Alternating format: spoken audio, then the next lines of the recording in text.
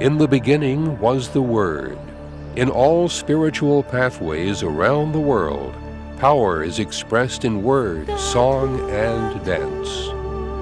In Hinduism and Buddhism, the sacred syllable Om was the first sound out of which the rest of the universe was created. Buddhist monks, Catholic priests, and shamans the world over chant to bring forth the power of spirit. Sufis, Shakers, and Native Americans all dance to induce an altered state of consciousness that evokes the higher power. As with all of our powers, we may use our power faculty in healthy or harmful ways. We may use our power rightly, or we may abuse or misuse it. So how do we use our power?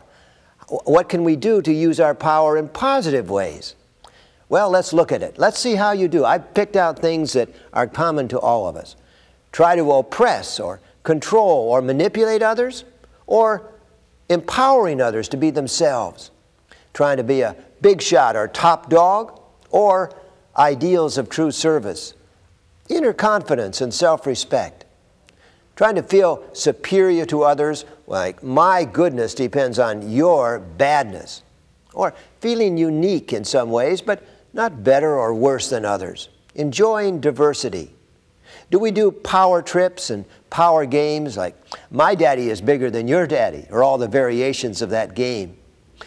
Or do we have humility and mutual respect and practice peace? Don't have to prove how powerful I am. How about finding fault with others, lording it over them, looking down our nose at them? Or do we practice redemptive help, not gloating over others' difficulties? What happens when they make a mistake?